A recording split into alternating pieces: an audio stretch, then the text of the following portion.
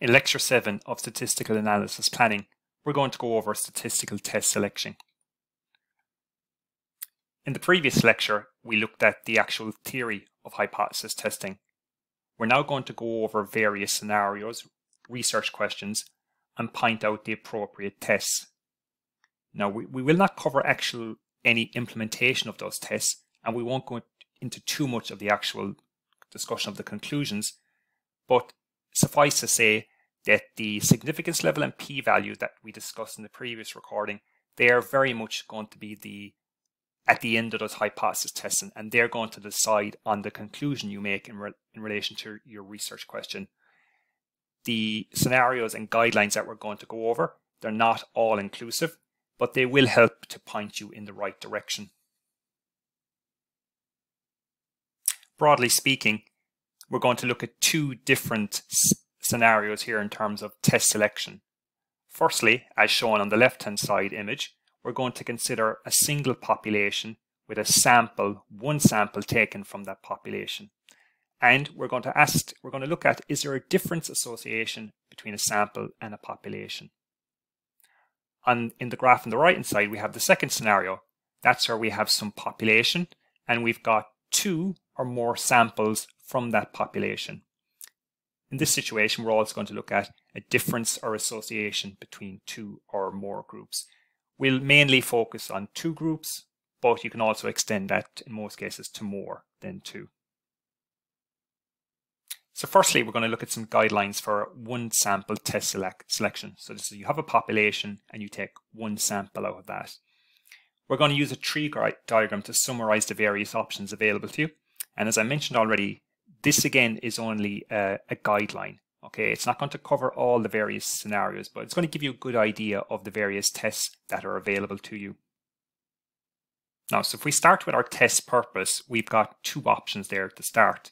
We can either go with a goodness of fit, which assesses how well our observed data matches some expected distribution, or on the other hand, we can go with a population mean test for one sample.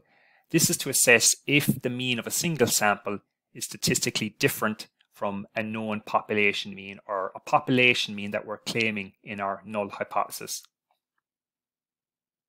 So if we go down the left-hand side first with our goodness of fit, then we have two more options. The data type. Firstly, we can consider numerical data, which we've discussed in the previous recording. So that could be data such as height, weight, or temperature.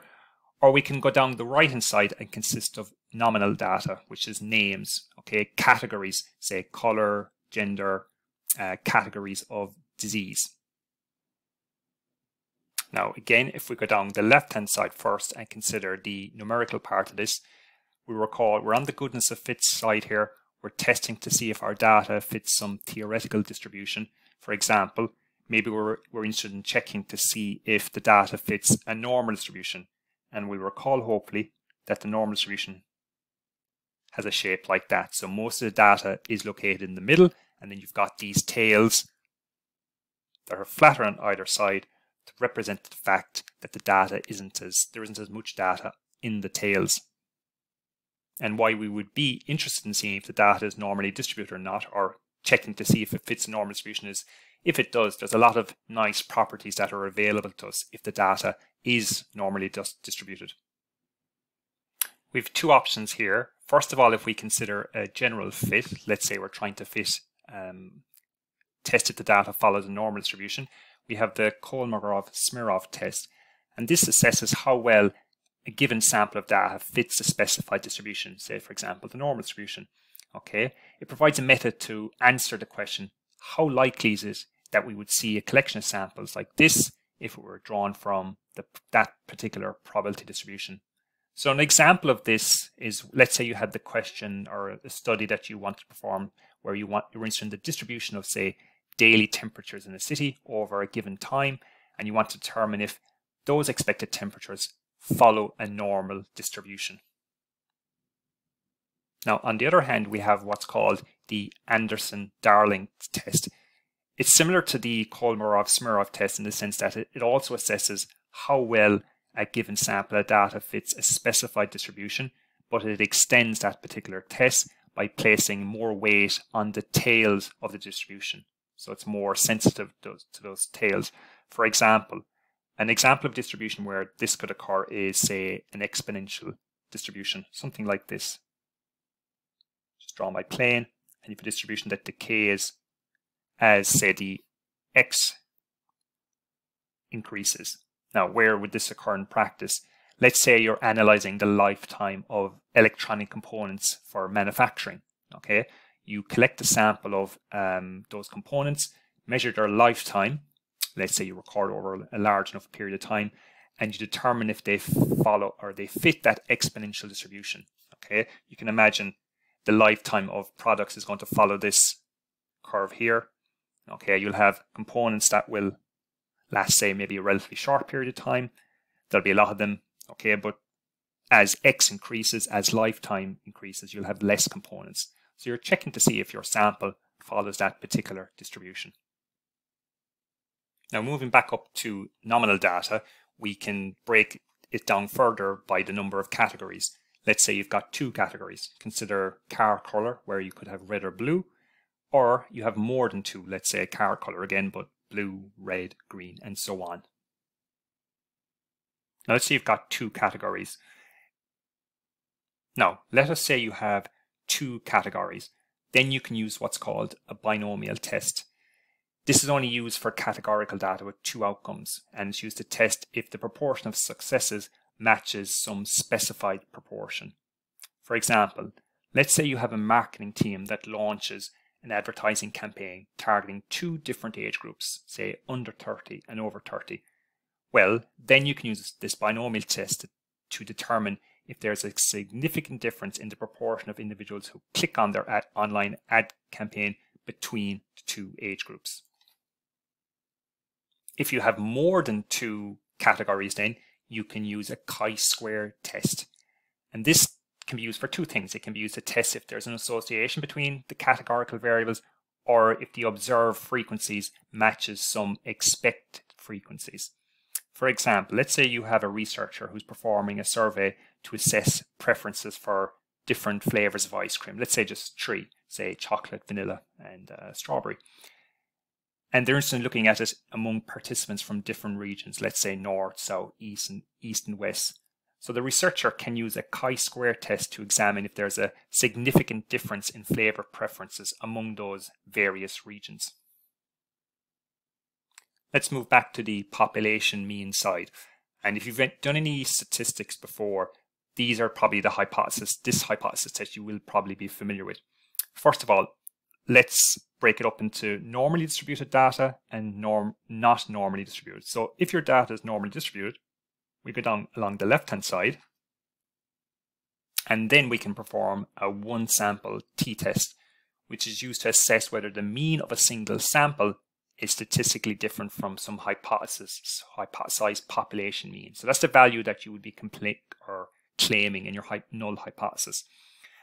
An example of this is, let's say a researcher wants to determine if the average commute time of, say, employees in a company is significantly different from the national average commute time of 25 minutes. So what they will do is they will collect commute time data from a sample of employees, and they will perform this one sample t-test to see if the sample mean differs significantly from the claimed mean of 25 minutes. So that's for normally distributed data. And to remind you, normally distributed data will look like this. So your symmetric shape. But what happens if you don't have that symmetric shape? It's skewed. So let's say right skewed or left skewed. Then you may not be able to perform a one sample t-test. But what you can do then is you can go down the right hand side here and perform a Wilcoxon test. And that, what it does is it determines if there's a significance difference between the median of the sample and a specified value. Okay, so one sample t-test for the mean, Wilcoxon test for the median. So it doesn't require the data to be normally distributed. Okay, and you could perform a similar test or a similar scenario to the one I mentioned a minute ago with commute times, but in that case, say the data hadn't been symmetric or hadn't been normally distributed. If we have an example of a research question and we want to work out which test is appropriate. Let's look at how we could go about doing it. Let's say you have this research question on the top left, which is in relation to checking is there an association between education level and employment status among individuals in a survey. Okay, so the first thing is you start off with your test purpose. There's no mention there of a population mean, and we can see we've got categorical variables, education level and employment status. So we're going to be going down the left hand side here. Okay, we get to the data type. Well, it's not numerical, as I've said, it's categorical. Okay, so we're going to go down here. And finally, we want to check, is there an association between those two categorical variables? So education level and employment status, are they associated? Okay, now there's more than two variables or categories in each here, so we'll have to use a chi-square test. So there's an appropriate null hypothesis, an appropriate alternative hypothesis you can set up here, and that's where if you're performing this test, it's a relatively well-known test. You can just look up the kind of how it's set up and then perform the analysis. Here's another example of a research question. Are the average scores of students in a math test significantly different from the national average of 75? So, first of all, there's a mention of an average or a mean. So we're definitely going to be going down this direction. Okay, then there's the question of, is the data normally distributed? Yes or no? We don't know that from the research question. That's going to depend on the data. So once you get your data, you can check if it's normally distributed or not. Let's say it is. If it is, we can then perform a one sample t-test. So this is a very quick overview of the kind of tests that are available to you for a one sample, but there's more. Off the top of my head, and another one you might have seen if you've done any statistics before is you could be doing this for a proportion. So that would be another branch on this tree, looking to check or do a hypothesis test in relation to a sample and population proportion. Now, over the next few slides, I have some quick bullet points summarizing the tests we saw on the last few slides. I'm not going to go into detail here on them. I've already kind of discussed them in the previous slides, but they will be in these slides for your record. So I'm just going to skip over these next few slides and move on to the next scenario. So now we're moving on to two samples. And first of all, we're going to consider the difference between groups or samples. So let's start off. Let's say we just have two samples. We'll look at the more than two shortly. So let's go down the left branch first of all there. So the first thing we need to consider is, are we dealing with independent or related samples? If we go down the left branch, we have independent samples. That's where observations in one group are not related to the observations in the other group. In this particular case, we've got 6 people in the first group and 5 in the second group. So there isn't a one-to-one relationship between those. They're independent of each other. There's no pairing, in other words. For example, you could be comparing test scores of students from in one school to another school. There's no real direct relationship there. On the other hand, if we go down the right-hand side of the branch, we can look at related samples or paired samples. They're dependent on each other. Okay, so each individual or observation in one group has someone or something matching to it in the second group. Okay, you could be looking at, say, twins. You could have one twin in the first group, second twin in the other group, so they're related. You could have pairs of shoes, left shoe in the one group, right shoe in the other group. So they're dependent, they're related to each other. Moving down through the independent side first, and we get into a similar situation and as before, and we'll see this again. We first of all have to look at the data type. Is it numerical or is it nominal? Then, if it's numerical, same as before, is it normally distributed? Yes or no? So if the data is normally distributed, or we assume it is, we can then perform an independent t-test. Kind of similar idea to what we had for one sample, but now we've got two samples from two populations and we're comparing them to each other. So this assesses if there's a significant difference between the means of two independent groups. Okay, for example, let's say if a researcher wants to assess if there's a significant difference in exam scores between students who, say, attend traditional lectures and students who went to an online program. Okay, researchers going to collect scores from both groups. They're independent. and then they're going to compare the mean exam scores between the two groups to see if they're the same or not. Mann-Whitney U-test is a similar idea, but the main thing here is the data is not normally distributed. So in this case, you can't use the mean. You're instead going to compare the median of the two independent groups. And you could have a similar scenario to the one I just discussed with the researcher looking at traditional lecturing methods and online. You've got two independent groups, but you're going to use the median instead of the mean. Now, if the data is nominal, you can use the chi-square test, which we mentioned a few minutes ago. I'll just mention it again here, go over it. So this is used for categorical data with more than two categories, and it's used to test the association between variables or observed versus expected frequencies. For example, let's say you have a supermarket manager who wants to investigate if there's a relationship between, say, the type of advertisement, say social media, TV, flyers, and customer response to that advertising, positive, negative, or neutral. The manager, say, could collect data from a survey of 300 customers who were exposed to these type of advertisements and then do the chi-square test to test that association. Now, technically here, we're looking at the difference between groups. So it's an association really that you deal with categorical data. Moving back to the dependent samples or related samples, we have the data type, numerical or nominal.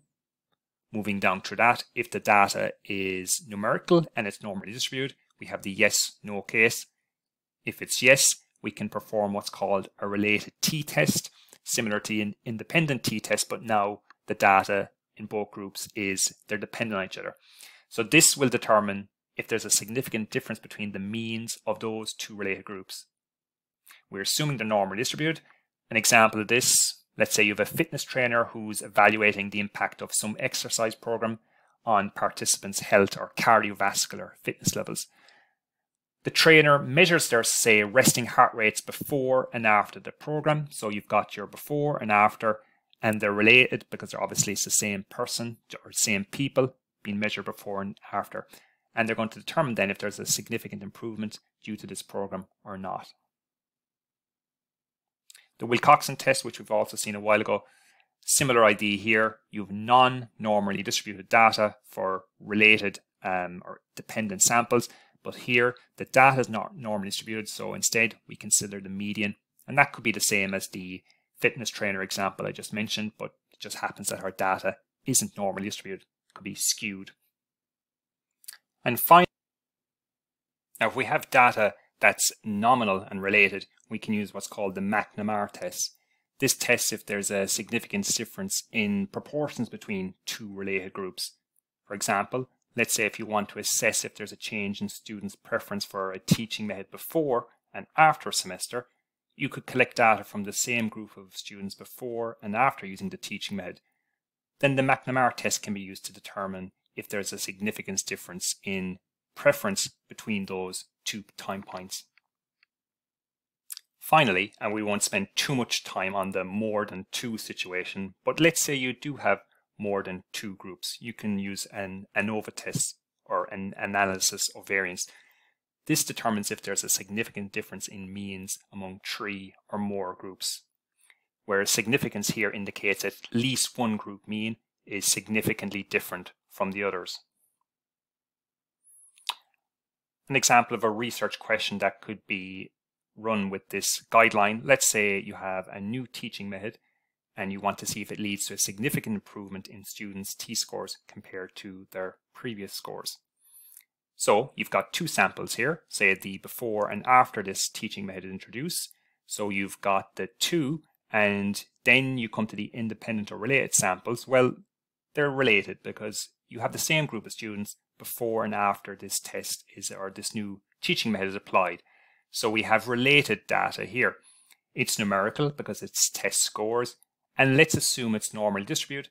That brings us down to the related t-test. Now, a similar type of situation, we have a research question where it is, are there significant variations in academic performance between students who receive personalized tutoring and those who followed standard classroom instruction? So we've got two students here, or two groups, two samples, we have the students with the personalized tutoring and the standard classroom instruction, so 2.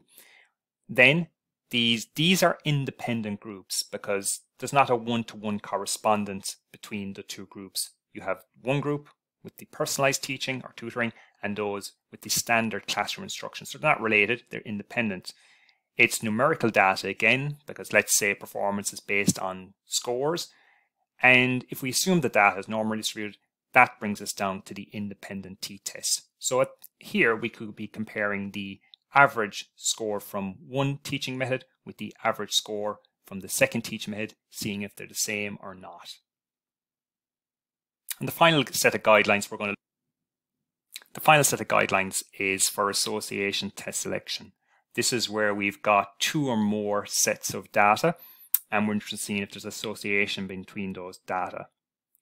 Let's consider first numerical data. So go down the left branch, then we check is it normally distributed or not. And then if it is normally distributed, we can look at the Pearson correlation coefficient. So now we did encounter this Pearson correlation coefficient a few lecture slides back. This is used to assess if there's a linear relationship between the variables. Okay, so assuming it's normally distributed and linearity, we can calculate this correlation coefficient, the sample correlation coefficient, and compare it to a population one that we're assessing.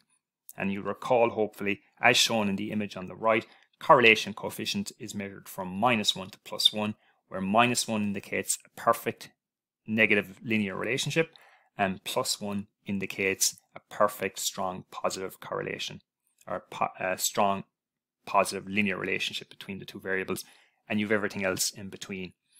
And a situation where this could be used is, let's say you have a researcher who's looking at the relationship between study hours and the corresponding exam scores. So you ask the students how many hours a week, say, they spend studying, then you get their grade at the end of the semester and you check to see what that correlation coefficient is. Now, in practice, not all data is going to fit a linear relationship, and they may not be normally distributed. Okay, but if that's the case, we can use the Spearman's rank correlation. This is used to assess the strength and direction of a monotonic relationship between two variables. So we haven't counted this before, but monotonic, here are some examples of monotonic and non-monotonic. The first graph there on the left is a monotonic decreasing. So once its data starts decreasing, it continues to do it. It never increases. The next one is a monotonic increasing. Once the data starts going up, it keeps going up, and a curve here could be used to explain the relationship between them. Now the last example is non-monotonic because initially it increases, but then it decreases. So monotonic means it's always increasing or always decreasing. So this Spearman's rank correlation can be used to assess the strength and direction of a monotonic relationship between two variables. It doesn't assume linearity or normality in the data. And an example of this could be that researcher example I mentioned a moment ago. Just now the data is not linear and not normal. Now, going back to the nominal case where you've got categories, you can have, say, a situation with two variables or two categories or more than two. Now, if you've just got the two, you can use chi-square test and a phi test. The chi-square part of that determines if there's an association between the two variables or not, whereas the phi part measures the strength of the association between the variables. For example, let's say you're a manager of some factory and you want to assess whether there is an association between the presence of, say, defects and the manufacturing process. You could have defects, no defects, and then say you've got process A and B. So the chi-square test can be used to determine if there's a relationship or an association between having defects or not and which process you're using. Whereas the phi part or the phi test can be used to test the magnitude of that association if it exists. And if you have more than two categories, say for that example, let's say you had 3 processes, 4 processes, you can then use a log linear analysis, which determines the presence and strength of association between more than 2 categorical variables. Finally, for ordinal data, you can also use Spearman's rank correlation, which we mentioned a moment ago. This determines if there's a significant monotonic relationship between two ordinal variables. So ordinal variables, as hopefully you recall, is categorical data that has an order to it. Just one example applied to this using this guideline, and the research question similar to one I mentioned a minute ago, is checking if there's a significant linear relationship between students' study hours per week and their final exam scores and statistics scores. So data type there, it's numerical. You've got scores in an exam, number of hours they spend studying. Let's assume it's normally distributed.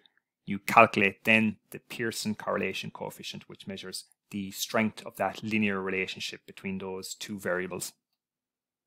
So to conclude, I have this image summarizing the whole hypothesis test process. So in each of those sets of guidelines that we covered in this recording, we didn't get into too much detail on the actual nuts and bolts of how you perform the hypothesis test. Suffice to say, first thing you do is you have your research question. You're going to set up your null and alternative hypothesis. You'll perform the appropriate statistical test, which usually means you have your significance level predefined. You'll have a p-value, and that p-value comes from the sample data. You compare the significance level with the p-value, and you make your conclusion. And you're usually going to be following one of these branches as shown on the screen. So to conclude, let's go back to summarize our set of indicative steps. You start off with a research question, similar to, say, the ones we had in this particular lecture slide. Then you have defined the study type that you're going to perform. You collect data using that study. Then you scrutinize the data and record the properties of the data. And as hopefully you've seen from this lecture slide, the data properties are very important because that's going to tell you which part of the branch you're going to go down. And that's why we spent time on looking at what continuous discrete data meant, whether it was nominal, ordinal, ratio, interval. All that is very important for the guidelines that we had in this lecture. Then you do your data exploration, whether it's graphical or numerical methods on one or more variables, and then you pick the appropriate hypothesis test for your analysis. And then you have your conclusion. So that concludes the course. I hope you enjoyed it and hopefully you'll have picked up something from it. If you have any questions at all, do not hesitate to email me by using vincent.cregan@mtu.ie. I'll speak to you again.